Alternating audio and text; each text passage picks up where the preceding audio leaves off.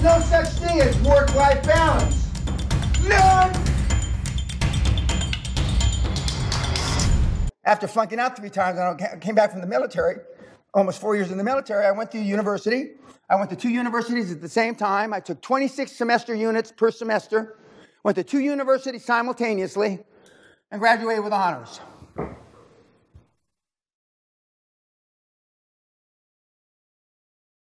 And yet, when I was a kid, they said I was retarded.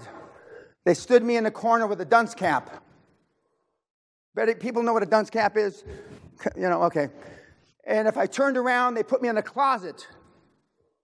Kept me there 4, 5, 6 hours. I urinated on myself. I shit my pants until my parents came to pick me up.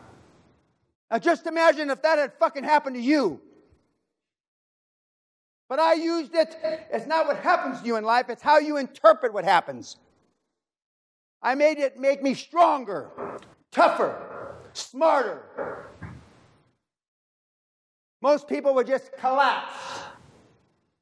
When I was an athlete, if you could call it that, I had little or no athletic ability. All I remember is I wasn't good enough to be on the varsity team. I played junior varsity baseball. And it's the bottom of the 9th.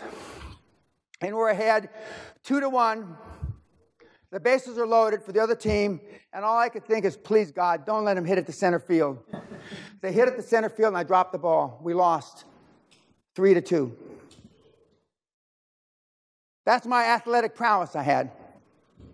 When I played football, American football, Coach Roy J., may he roast in fucking hell wherever he is, he says, Peña, you're so fucking slow, you ought to wear the other team's jersey. Do you understand what that means? You're such a poor athlete, put the other team's jersey on. You're no fucking good for us.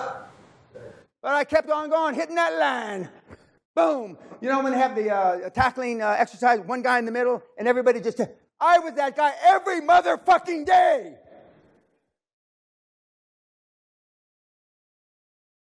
If that had happened to you, I know what you do. Some of you would have committed suicide. But it made me stronger. Yes, I'm 6'1", 225, a twisted steel and panther piss at age 73. But I endured all this stuff.